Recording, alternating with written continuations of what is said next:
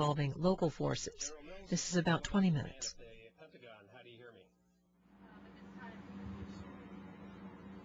I can hear you. You're loud and pretty clear.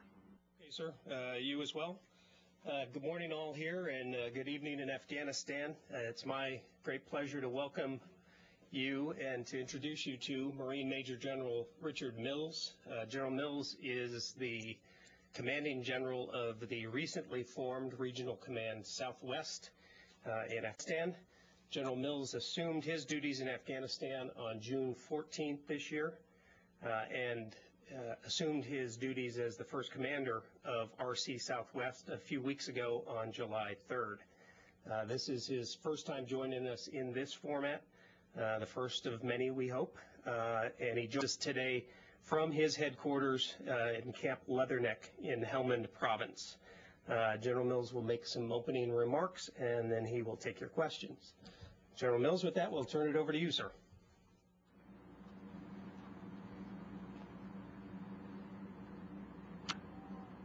Well, good evening. As I was introduced, I am Major General Rich Mills. I'm a United States Marine and currently assigned as the commander for Regional Command Southwest. My U.S. responsibilities, I'm the Commanding General of the 1st Marine Expeditionary Force Forward and the Commanding General of the 1st Marine Division. The headquarters here is a combined headquarters. In addition to the U.S. personnel that we have, I have nearly 100 officers from the United Kingdom filling various very key posts on my staff. I also have members of other members of the NATO alliance filling jobs on the staff, and they've been here since we stood up in early July. As you know, in response to President Obama's decision in December to increase U.S. force levels, this command was formed and began to deploy in March. On 12 April, we relieved the USMC brigade that was in Helmand province, and we spent our initial 45 days or so as a subunit of Regional Command South, working for Major General Nick Carter of the British Army. In 1 June, in preparation for becoming an independent regional command, we undertook command of Task Force Helmand, the UK brigade, and that came under our command in early June. Currently, we're focused on operations within the central Helmand River Valley. It's key ground. The bulk, nearly 0.5 million residents of Helmand province live here. Progress here has been steady. I look forward to progress to continue to show improvement over the coming months, and I think we'll expand rapidly in the months ahead. Regarding the northern part of our AO, again, much progress has been made there, and I anticipate more progress in the months ahead. All that we do here in the area is our partnered operations. We remain closely allied with our Afghan partners. We have seen continuous progress with them.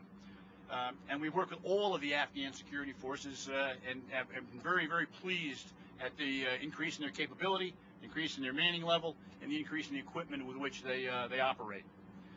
I would remind you that the price paid and that continues to be paid within this area has been steep.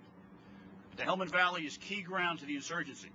We can expect the insurgents to defend it strongly, and they have. But they have done so at a very high cost to themselves.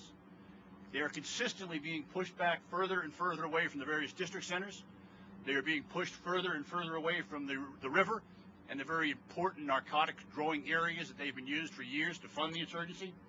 And they're consistently being separated from the population, both by our efforts, by the efforts of the Afghan security forces, and by the efforts of the Afghan government, both from the national level and from the local level.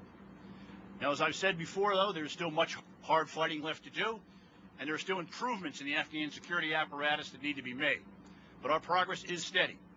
Our troops are the best in the world. They operate extraordinarily well in a coalition environment. They naturally function as part of a team. I have found all of the coalition forces to partner extremely well with the local forces, both with the police and with the army. And they have embraced their Afghan counterparts as fellow warriors. All of the coalition forces here understand their mission, and their motivation remains high. They are extremely focused. I appreciate this opportunity to talk with you, and I welcome your questions. Thank you, General. Ann? General, this is Ann Flaherty with Associated Press. I'm wondering if you can give us the status update on Marja. General McChrystal had called it a bleeding ulcer. I'm wondering if you agree with that, and if so, what that says about the U.S. strategy for a clear hold and build.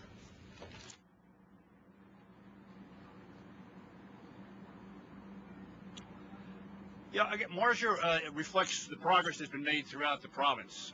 I would just like to say that if Marja 6 months ago was a completely Taliban-controlled environment, coalition forces could not approach it, nor could they fly over it. Anyone not involved with the insurgency who approached Marja drew fire and drew very accurate fire. It was an environment that is very, very important to the insurgency, both psychologically as a very hotbed of their beliefs and where they drew their forces from, but perhaps most importantly as a true center of their financial support. It was an area in which they forced local farmers to grow narcotics, which they harvested those narcotics, processed those narcotics, and then smuggled them out of the country to Europe and to the United States in order to support the insurgency with the funds they need to buy the lethal IED making materials they have, the weapons they have, and to pay the warriors that they put on the battlefield. The insurgency claimed when the coalition forces approached that they would die in the trenches rather than give up Marja in a very, very dear fight. Of course, we all know that that fight didn't occur. The forces drifted away when they were taken on by the coalition forces, and we had initial success on the battlefield. Since then, we have seen, again, steady progress in the security situation in Marja. Today, as I talk to you, there is an emerging police force down there. It has some 140 members. It patrols in the streets. It runs checkpoints for security measures and enforces not only the basic laws expected to operate within a town, but it also fights the insurgency when it's called upon and when it's attacked. Additionally, there are elements within Marja of the National Police Force who have shown themselves to be talented, skilled, and brave as they take on the insurgents that remain. Of course, I myself have 2 battalions of Marines that remain in Marja, helping with the security duties, working with the local forces to improve their capacities. And again, with the progress that we have seen in that area has been, I believe, steady and very, very positive. Are there still insurgents in the area? Of course there are. It is very, very key ground to the insurgency. It is not a city in which they are going to give up easily, but they are being forced to give it up, and they are becoming desperate. We are beginning to see more and more of that desperation reflected in the weapons and the tactics they use against us within the city. They come in the evening, they plant their IEDs, and they try to spread terrorism throughout both our forces, but more importantly, I think, among the civilians who live in Marja.